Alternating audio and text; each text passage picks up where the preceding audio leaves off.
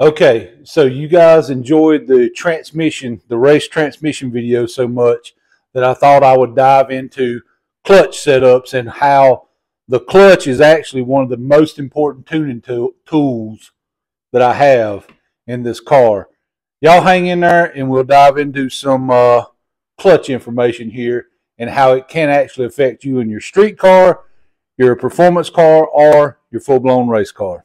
Let's get into that.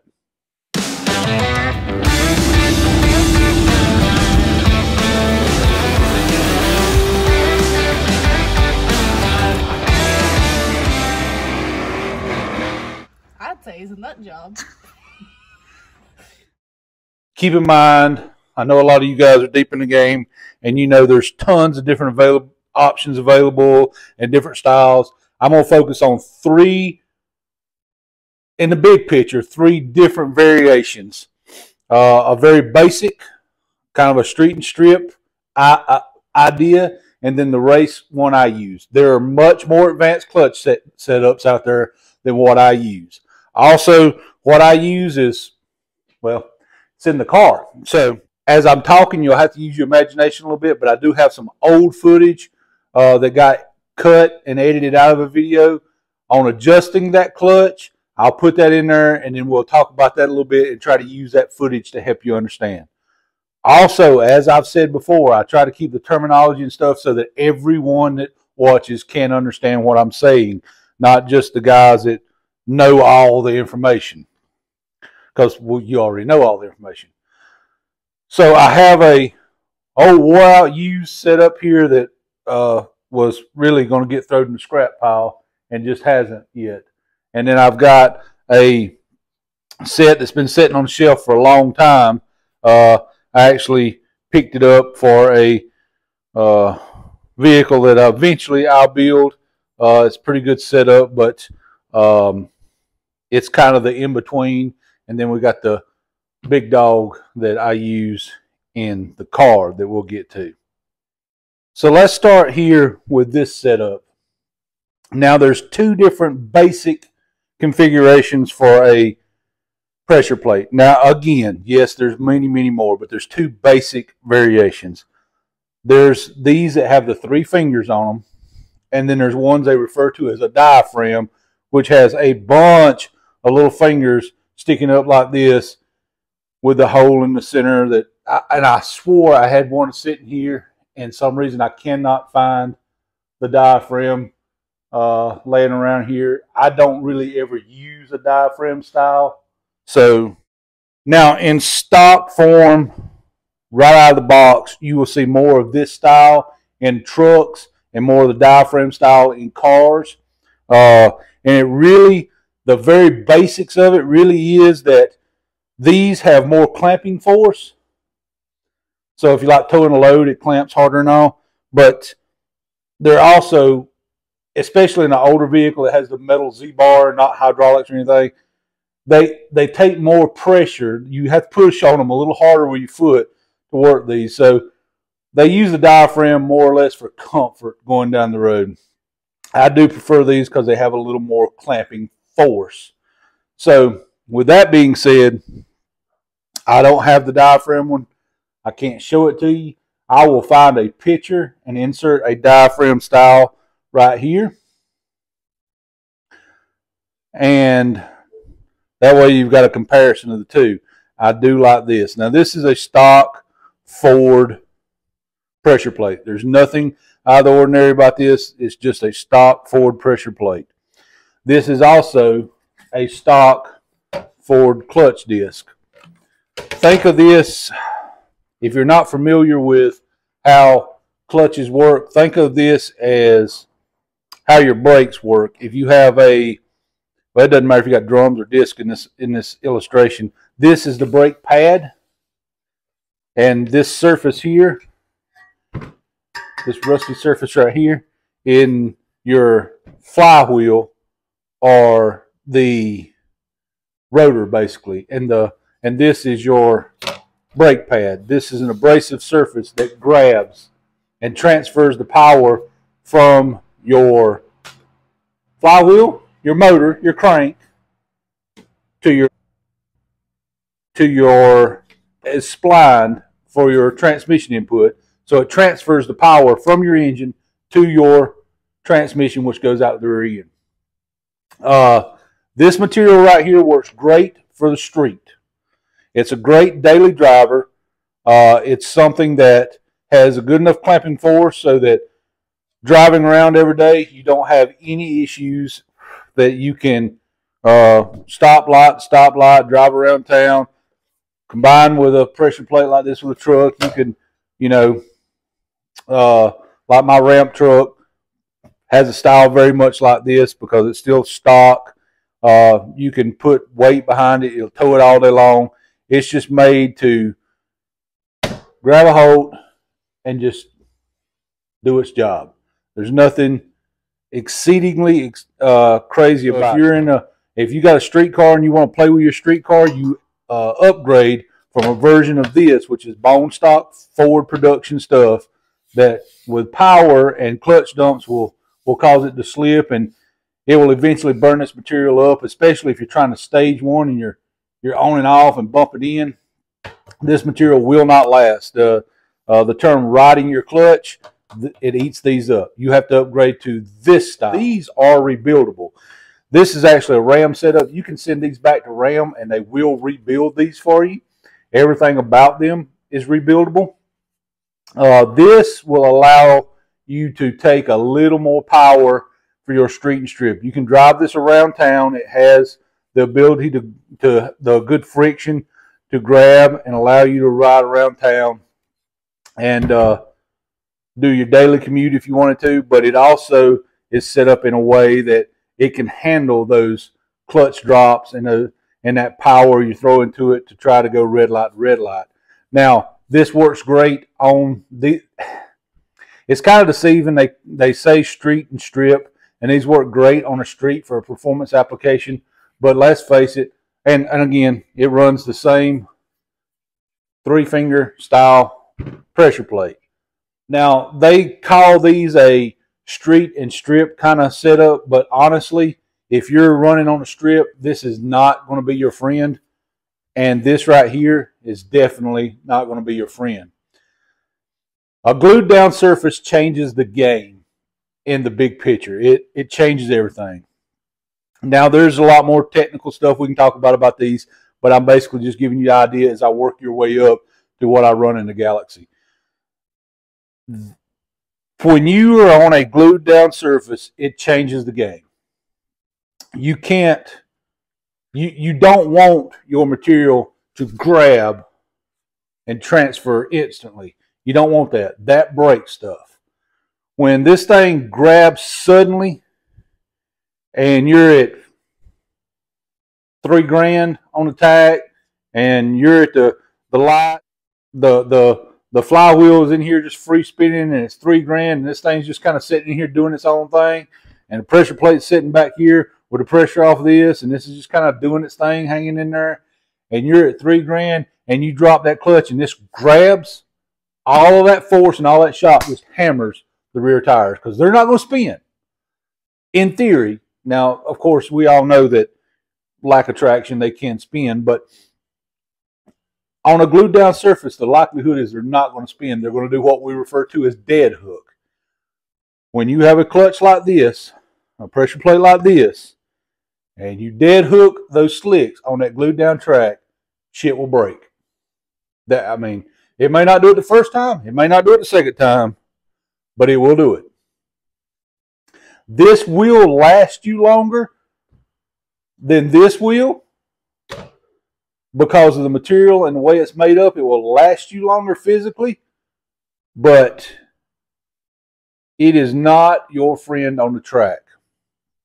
On the track, I use something we refer to a lot, the old school term for it. You don't see it listed as this anymore, I don't think, but the old school terminology for it was slipper clutch. It has a centered iron disc in it. I don't think I actually have any photos of the disc. I'll find a photo online and insert it here. This is a centered iron disc. It is much different than this, you can see. Centered iron discs are not only rebuildable, but you can actually put them on a machine and turn them like you do, say, a brake rotor. You can actually turn them and retrue them. I'm running the same clutch disc in this car that I've been running since 2020. I've got over 100 passes on this clutch disc. I've got over 100 passes on it, and I did have it resurfaced once. Now, again, they are completely rebuilt. Not this one with the warning in there. They are completely rebuildable by Ram. But I've got over 100 passes on it, and I stuck it on a. It looks almost kind of like a brake lathe. I stuck it on the machine, flipped it on, run the tooling down it, and resurfaced it. All that does is over time. Again, this made different than this. You see it in the photo. Over time, they don't wear even. So you put it on there, you turn it, bring it back down to even again. That way you get true clamping force across the entire face of this pressure plate. You want to clamp from here to here. You don't want to clamp here or down here. You want to clamp from here to here because you want it all. Now, the difference in the pressure plate between what I run and this one is pretty advanced, but this one is set at a certain pressure, a base pressure we call it. Mine is adjustable. Each one of these holes has a set screw in it that I can turn and change the amount of pressure that is in the pressure plate, the base pressure, if you will. What that allows me to do is, just as the name used to imply, slip the clutch. Now, I'm not talking about just spinning it in there. I'm talking about, just a little, that's all you want. What you want to do is take some of that shock out of the system that smacks that back tire. By doing this, you can control how hard or how soft that car launches. My car is a beast. I can make that thing launch like you're going to a Sunday drive, or I can make it snatch so hard it snaps the rear end out of it. All by adjusting these set screws in or out. Now, inside here, this one has it, but they're not adjustable. Inside here, if we can get the camera to focus, you can see springs right there. These springs have a rate just like any other spring. And they're, without the paperwork in front of me, I don't remember what they are, but say they're 500 pounds base pressure. That means the way they sit, they have 500 pounds of clamping force on this clutch when you let off of it. Every time you put a turn in it, it's not equal. It doesn't go one turn 600, another turn makes it 700. It has a progressive rate in it. So if you turn it, if it's 500 base and you turn it one turn, that may be 750, but one more turn may be 1200, and that's not the real numbers. But what I'm saying is it's not, it has to do with the spring rate that Ram has in here. And you get a paperwork and all with that. Now, that is for the launch. The one that I have has ears that stick out back here on the opposite end of these fingers. You can put counterweights on there. The counterweights do the other end of the spectrum. So if at $3,000, I slip the clutch a little bit when I first hit it, and then it starts to grab, these counterweights, the more RPM you turn, the tighter it makes that thing grab.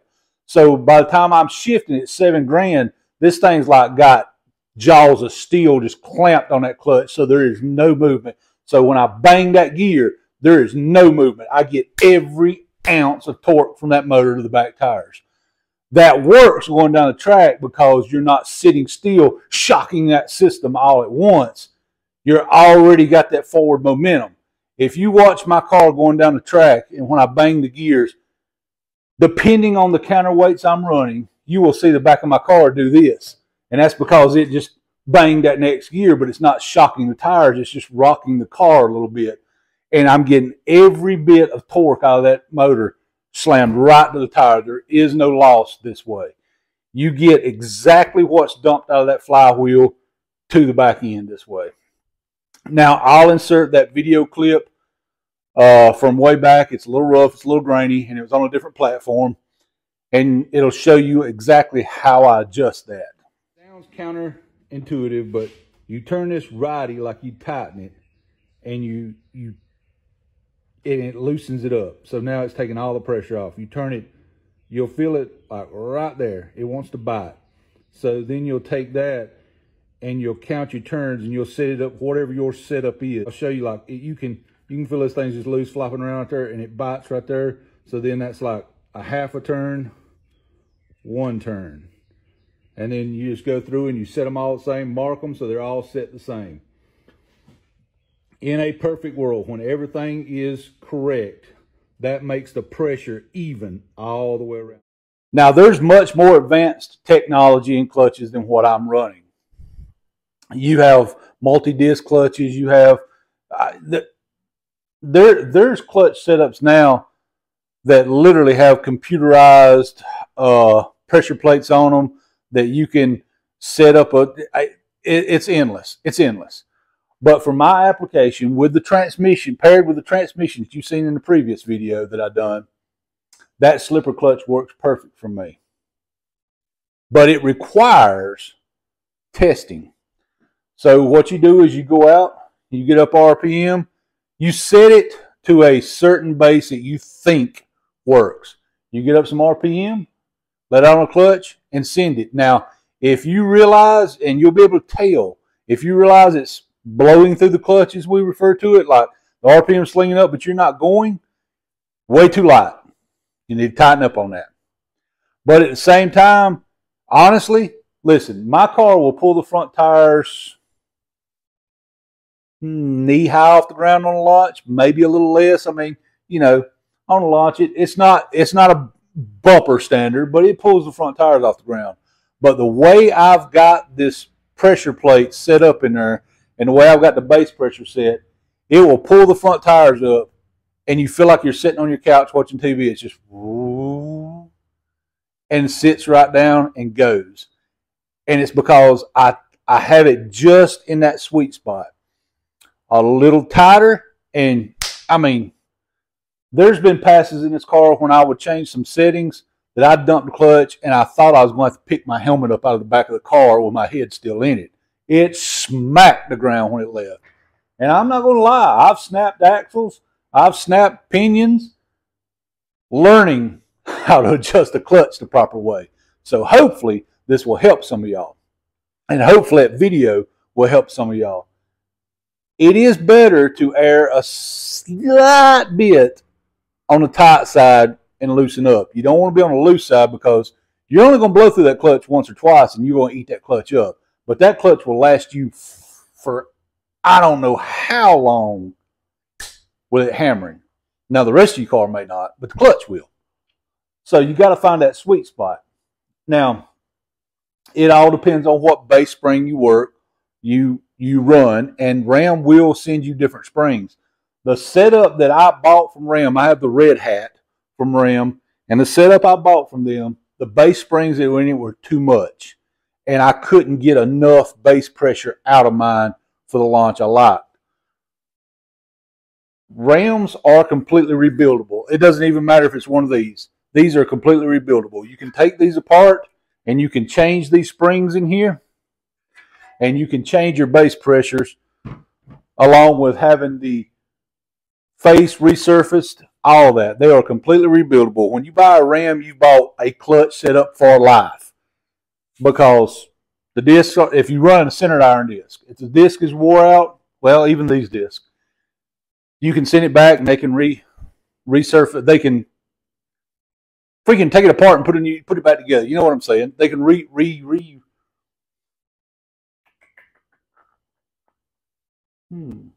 rebuild. It's been a long day, y'all. They can rebuild your clutch setup so that you can still run that. Same thing with your pressure plate. You can send it back to them. They can take it apart. They can do that. But honestly, if you've got a small amount of tools in your shop, you can rebuild a pressure plate yourself. At least watch a video before you take it apart, because if you think a coil spring compressor coming apart hits you in the mouth and causes damage, take one of them apart and let it smack you in the mouth. Anyway, two very important things. One, base pressure. That is your launch. That is how hard that car launches. And you can do that. And it's backwards of what you think it is.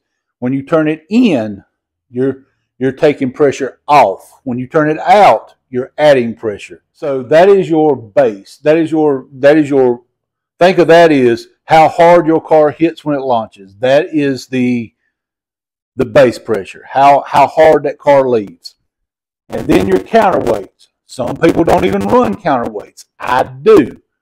Your counterweights, depending on how much your counterweight is on that pressure plate, that is, I said I was going to keep everything as simple as I could, but the only word I know for this is centrifugal force. That centrifugal force of those counterweights out there causes that thing to clamp tighter because of that weight on the end of it. It's not a lot of weight. Actually, to be honest, it's really just a bolt and a nut through there, but they're the exact same weight, bolt and nut, and then you add nuts or take nuts away. That adds clamping force as you get higher in RPM. The higher the RPM, the more that centrifugal force gets out there and the harder that thing clamps. So that when you're on the big end and you're getting down, you're getting everything that engine has to offer at that back tire. You're literally getting it. You're getting all you can possibly get. If that motor makes it, you're getting it. And it helps on the shift if you tune that in just right, because on the shift a lot of times, and that goes back to the transmission. See, it has to work together, because think of it this way. With that transmission at $7,000, I can hop right to the next gear. I'm holding up there at $7,000. I've got that clutch nailed in. So when I click that back, it's still clamped down there, and I've got it all from that shift. I'm going down the track, so it's not smacking everything hard like it's already got that momentum going, so you get that little, and you go. If you're not running a transmission like this, but you try to run a clutch like that, it's not going to work the way it should, because if you have to let off the gas, push the clutch in, go to the next gear, let off the clutch, push in the gas, you've lost so many RPMs. By the time you hammer it back, you're back to your base setting, and you're going to slip a little bit when you go to the next gear, if what I'm saying makes sense to you. So it's kind of the total package. If you're going to run a stockish transmission that you have to let off of, stick with a street and strip style clutch. That'll work great for that, because you're not going to slip that clutch. So I guess what I'm saying is, people have asked what I run. That's what I run. I run a Ram Red Hat setup. The base pressure in mine right now, the base springs in mine, I think mine run a 550 base spring, and I've got about a round and a half in mine right now. Now, I don't know if it's going to work with this motor. I've tested. My old setup, about a round and a half was perfect. And I ran one nut of counterweight. I don't remember the weight right off of whatever that one nut weighs. One nut of counterweight on each one of those. Again, is this motor going to like that? I don't know. I won't know until I go out and test. It may want more base pressure. It may want less base pressure. I don't know. That's something you have to go to the track and play with. Now, there is certain things, certain ways you have to set these clutches up. And again, I think I covered that in that old video. I'll go back and watch it as I do this editing, and hopefully I covered everything in there. But I wanted to give you a quick kind of walkthrough of how I use the clutch in this car as a way to tune it for the launch and for the big end. A lot like you will hear guys talk about torque converters and things. You hear people talk about a lockup torque converter. Basically, that's what I'm doing with counterweights on this thing. I'm using centrifugal force to make that thing locked up. I mean, just absolutely locked up. It's not exactly the same, but it's comparable in the manual world to that, if that makes sense what I'm saying. And think of my base pressure is the way you work your stall, where you have a 2800 RPM stall. It's if you right around you. Whoom, whoom. It almost sounds like a manual because you can rev it low because it's not in that style where it pulls. Same thing with the bass pressure. You tune that bass pressure so it grabs kind of where you need it to. It's got that little bit of slip to it and then grabs. That keeps you from breaking stuff all the way out the back. I mean, it's basically like, think of it as on the big end, your input shaft is welded to your flywheel. On the launch, it's almost like a torque converter. It gives that little slush before it takes off. And that helps you save parts. My transmission has lived for 6 years. Partially because of the fine tuning of the clutch. My car, the suspension has held up. Now I have broke axles in the past, but it was learning this process. But for the most part, my car's held up because of fine tuning of that clutch. And you can make a car faster or slower by the way you fine tune that. You can make your 60-foot faster or slower by the way you tune that.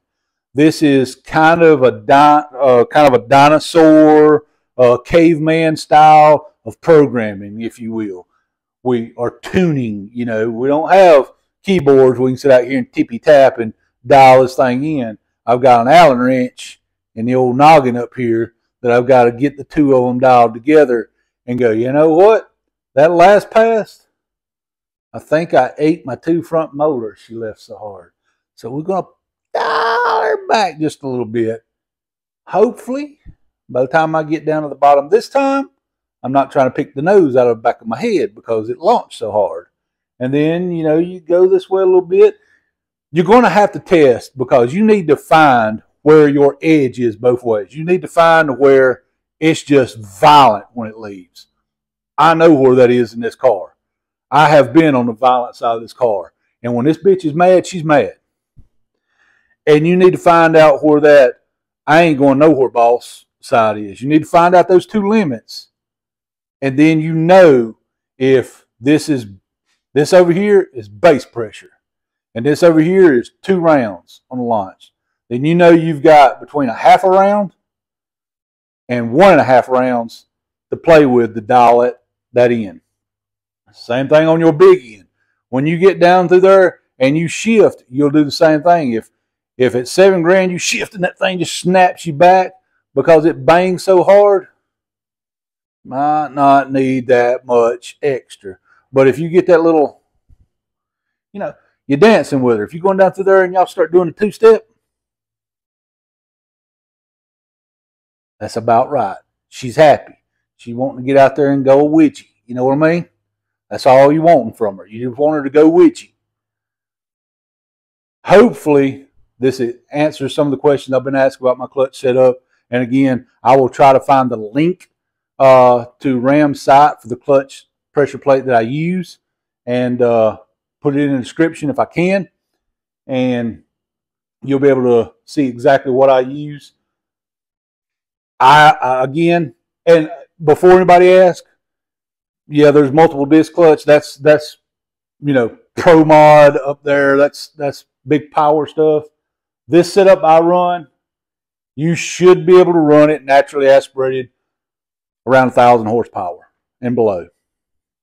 Now, if you've got one of them Tokyo hair dryers or some of Dr. Seuss's Giggle Juice hooked up to it or any of that stuff, you might want to. That's a whole different tuning situation. But again, the Giggle Juice, you can play with how that comes in. A Tokyo hairdryer is on or off, from what I understand about them. So that's on you. I'm a naturally aspirated kind of guy, and I can tell you that this clutch setup should be good for up to 1,000 horsepower, which is probably about the limit of my transmission, is about 1,000 horsepower the way that it's built. Now you can get things done and make more, but I will also tell you that if you fine tune your clutch and take some of that nastiness out of the hit, then your transmission can handle a little more power than what it's actually rated for because you're not just smacking it. You see what I'm saying? I'm not the greatest teacher in the world.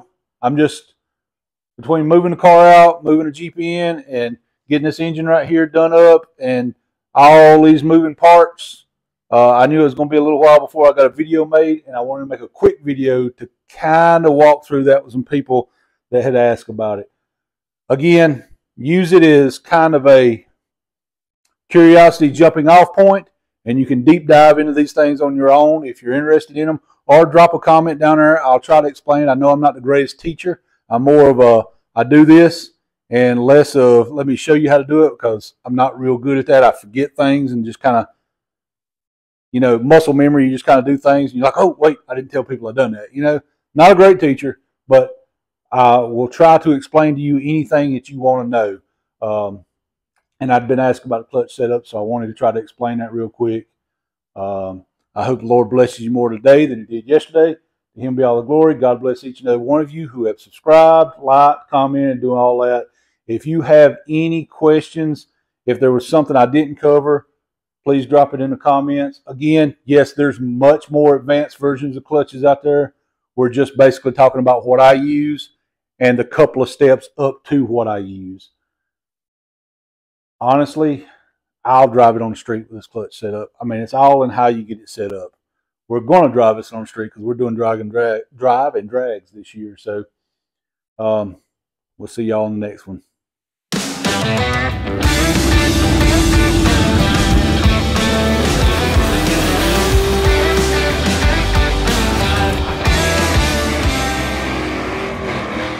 I'd say it's a nut job.